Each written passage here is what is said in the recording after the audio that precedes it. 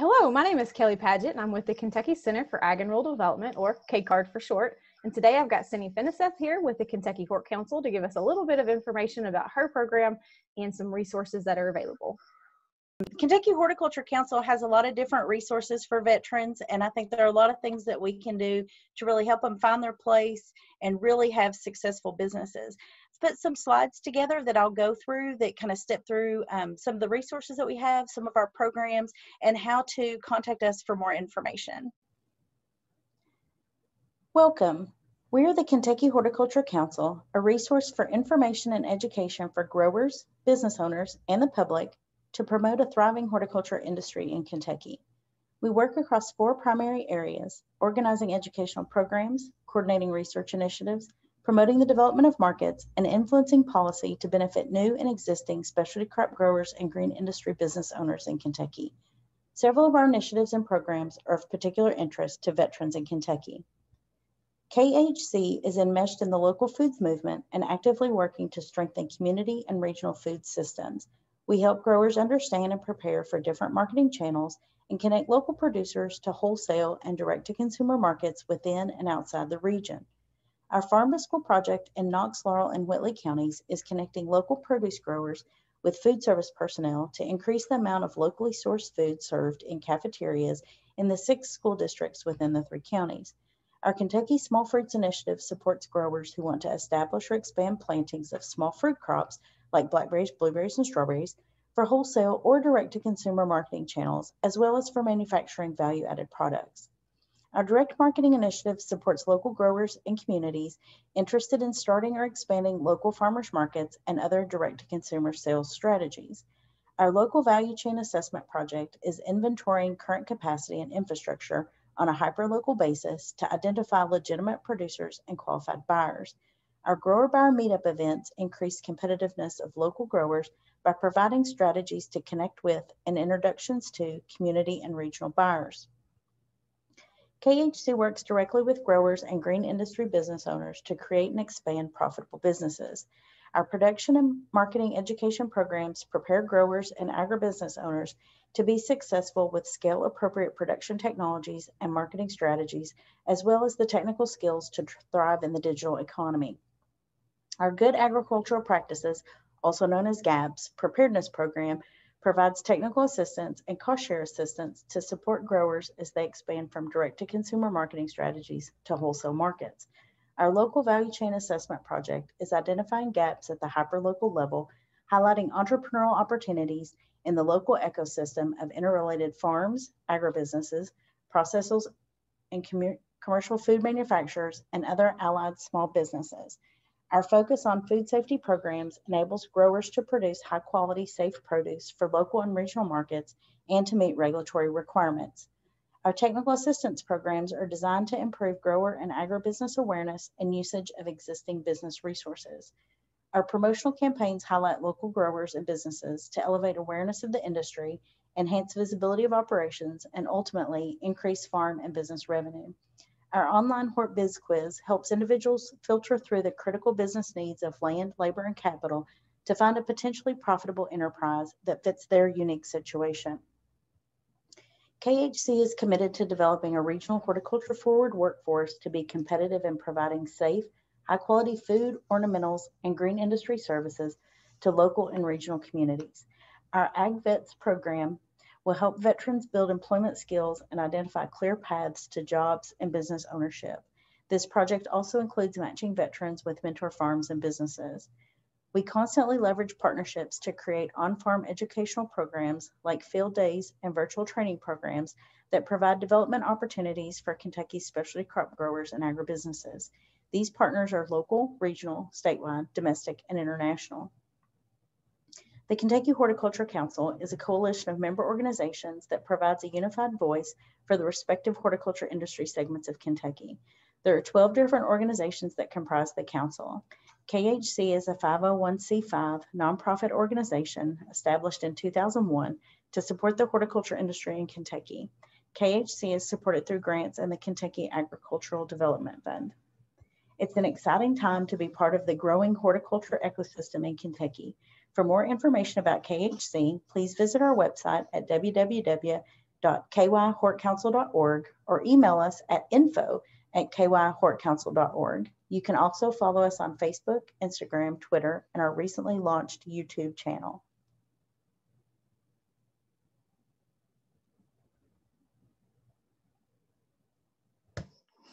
Thank you for your information today, Cindy. Just a few follow-up questions.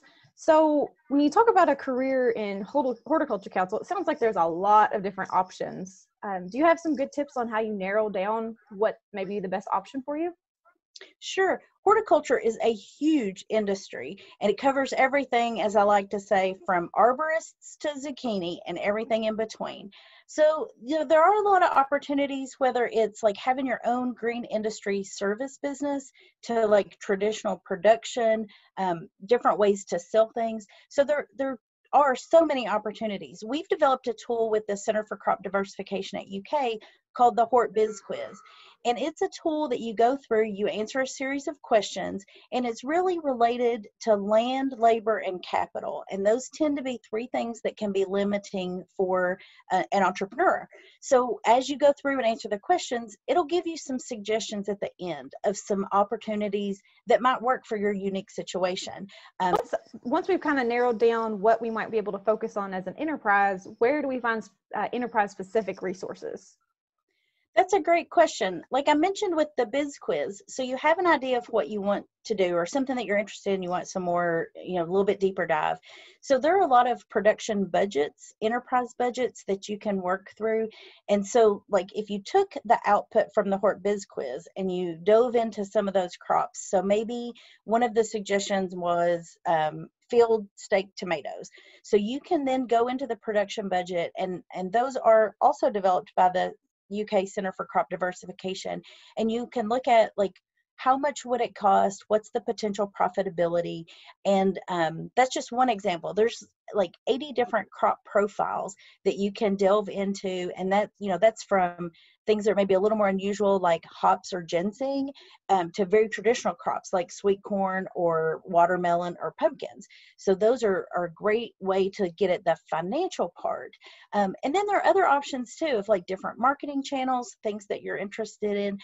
In the slides, I mentioned the direct marketing initiative, and that's something of different kinds of marketing channels that you would be looking for. So if you were interested in a CSA or selling at a farmer's market or having a roadside stand, there are a lot of resources out there to kind of help you think through that more of a business model versus the crop under production. So there are those resources that are available online. We also do, seminars and webinars. We have some recordings online. And then always you can call us if you have a question, and we can help direct you to the right person. Maybe it's your local county extension office that you have a question that could be answered there. If it was, soil testing, that would be the perfect place to go. If it was something a little bit different, we might connect you up to a university specialist, or you might work with one of our staff members.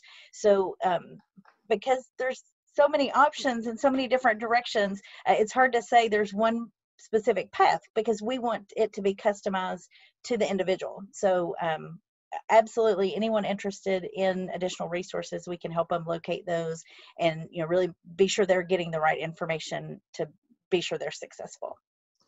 Awesome. And I guess some last things would be, what upcoming events can someone participate in, either nationally or on the state level? Sure. There are a lot, really. And we're kind of going into the meeting season. We tend to think of winter as being like, that's when meetings are and, seminars, webinars. And one of the big events we have coming up in January is the Fruit and Vegetable Conference. And this meeting is always in January in Kentucky. And this is like the 50th year that there's been some kind of annual fruit and vegetable meeting. So this year it's a little bit different. It's going to be virtual. So each Tuesday in January, there'll be sessions. So there'll be beginner fruit, beginner vegetable, and then more advanced sessions, some business management sessions. So a lot of different types of content, and person can register for that. They can participate from home, just virtually at their computer. If they don't have good internet access or they want an in-person experience, they can contact their local extension office. Their agent may be hosting a watch party, or there may be one in an adjacent county that they could go to and kind of have a little more personal interaction with someone. And then all of those sessions will be recorded and available to meeting participants after the fact. So if you wanted to go back and review something, or had a question about something that was covered in the session, you can go back and look at that. And then lots of other regional, statewide conferences and educational programs we put on. We like to do a grower buyer event where we bring different growers in an area along with potential buyers, so that they can kind of do a little speed date, get to know each other, see if it's a good match between them, and some things like that we try to do. And we're always looking for programming ideas. So if there are folks listening today and they're like, I really would like to see a program on X, then that's something we can work on. If it's something that we think would be great for a group of people, we're happy to organize some things like that. Maybe in person, maybe virtual, maybe one-on-one. We'll just kind of see what the content is, what the need is, and how we could deliver that information to people. Awesome. Well, thank you so much for your time today, Cindy. And if you have any questions, please feel free to reach out either to myself or the Kentucky Horticulture Council, and we look forward to working with you. All right. Thanks, Kelly.